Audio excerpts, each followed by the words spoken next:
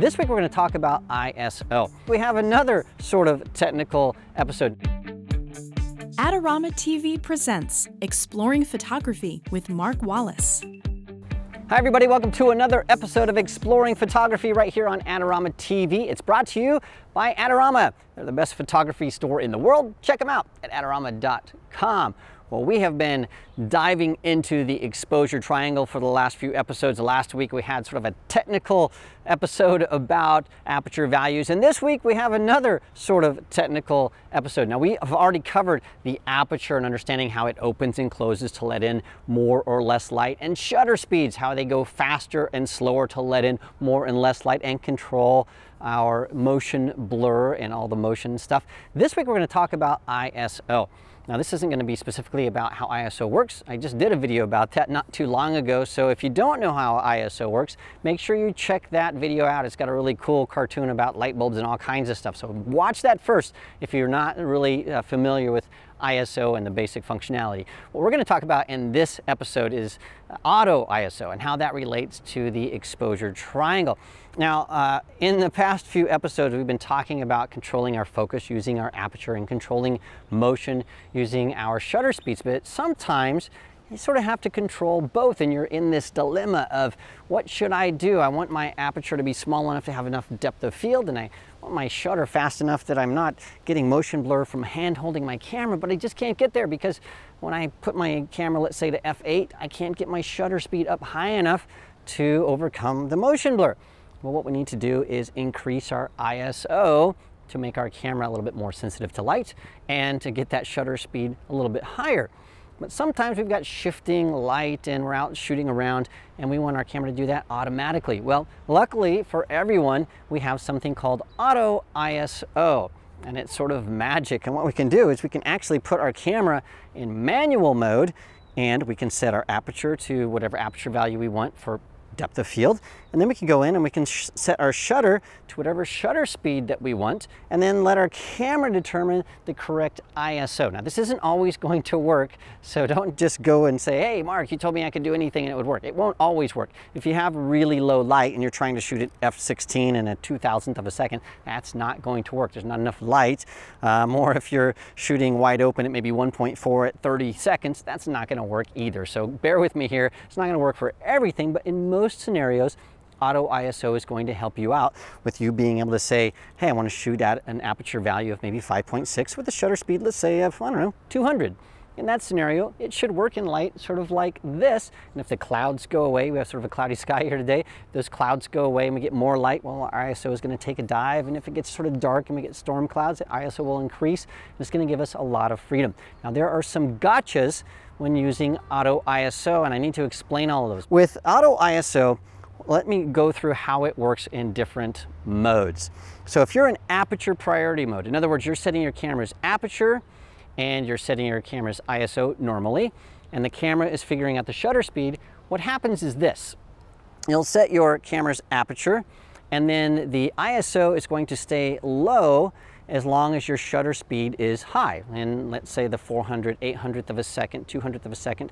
But as soon as it starts to drop down into the 30th of a second, 15th of a second area, that ISO is going to start jumping up. Now, on some cameras, what you can do is you can go into the menu setting and you can tell your camera, hey, in auto ISO, I want the ISO to kick up anytime the shutter speed hits, let's say, a 30th of a second or a 60th of a second. You can tell your camera what the slowest shutter speed that you want to use is. That's really nice because it sort of gives you some insurance to protect you against camera shake.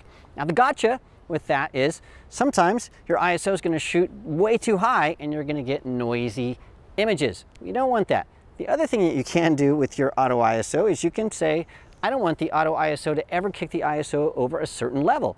So you can set up these parameters. You can say, hey, kick in when my shutter speed is at a 30th of a second, start going up, but don't ever go over ISO 800 or 1600. So you can set some parameters and if the camera can't figure things out, it'll warn you and say that's not working. So in aperture priority mode, you set the aperture. The camera is always going to try to keep the shutter to a nice level by automatically increasing the ISO. That's awesome.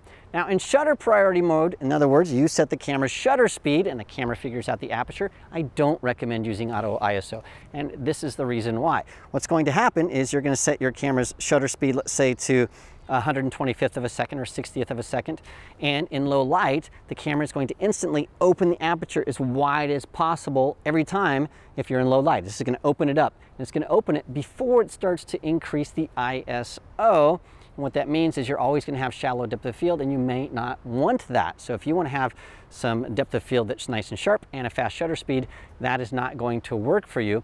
What I do recommend, and the mode I recommend using auto ISO in, is full manual mode. So you put your shutter to whatever you want it to be, 60th of a second or 125th of a second. Generally, you're going to be using lower, slower shutter speeds, because if you have lots of light, you'll just keep your ISO set to a low value.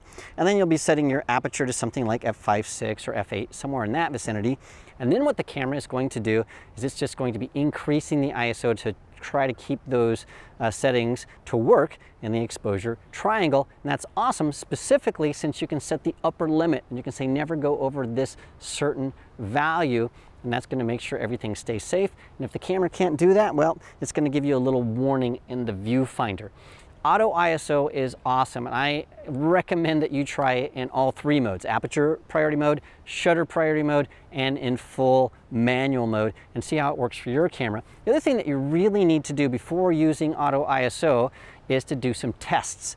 You need to take your camera, set it on a tripod, shoot something that is darker late at night, and do some tests. ISO 100, 200, 400, 800, 1600, all the way up the scale, and then look and see at what value is your upper limit. Is your camera not looking so good at an ISO of 800 or 1600? If so, then when you're setting the upper limit of your auto ISO, you know where to set that. And so you should do that first and figure out what the best setting is for your camera.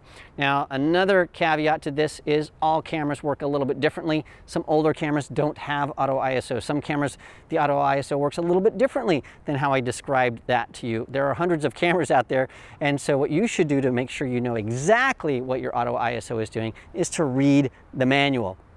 I know you hate it when I say that, but do that. Read the manual to see exactly what your auto ISO is doing, because just because it works that way with my camera doesn't mean it works that way with your camera. And Nikon and Canon and Sony and Fujifilm and all those different cameras have a little bit different flavors of their auto ISO.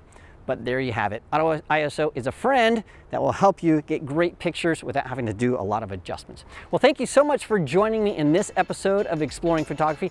Don't forget that Adorama TV is absolutely free, so click the link and subscribe today. And also, don't forget to check out the Adorama Learning Center. It's also free, and it's got tons of information about ISO and auto ISO and manual focus and manual mode and all those kinds of things, and a link to the video I mentioned before all about ISO. So check that out. Thanks again for joining me, and I will see you again next time.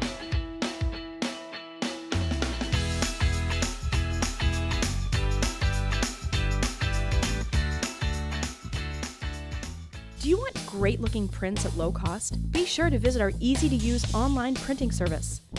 Adorama Pix has professionals who treat your images with the utmost care that you can count on. For a quick turnaround on photos, cards, or albums, use adoramapix.com.